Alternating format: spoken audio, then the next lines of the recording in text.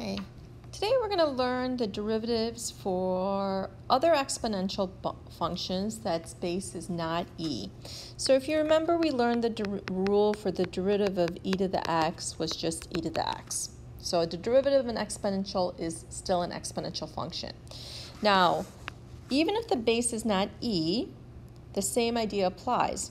The derivative of a to the x, where a is any number, could be 3 to the x, 4 to the x, is still going to be another exponential function, so you will still have that a to the x, that exponential function, but this time you're going to have times the natural log of a.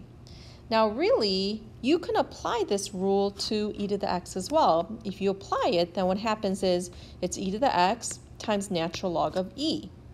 But natural log of e, remember, is actually 1. So that's why we don't write that. But this is your general rule. And if we had a chain rule going on, the derivative of a to the u would be a to the u times ln of a, and then chain rule always du dx. Okay, let's practice a couple problems using this rule. So anytime you see an exponential, you should always be thinking derivative, antiderivative is an exponential. So derivative of 10 to the x is 10 to the x times natural log of 10. This one, you have a u sub idea there, so the derivative of 4 to the 2x squared is 4 to the 2x squared times ln of 4 times chain rule, 4x. Number 3, derivative of 3 to the sine of x is 3 sine of x times ln of 3 times chain rule, derivative of sine is cosine.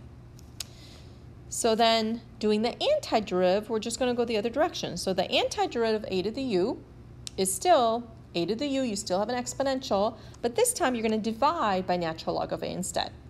And remember, if it's an indefinite, you don't have bounds, you need to make sure you put that plus c. So the antiderivative of 3 to the x is still an exponential, 3 to the x, but you're going to divide by natural log of 3.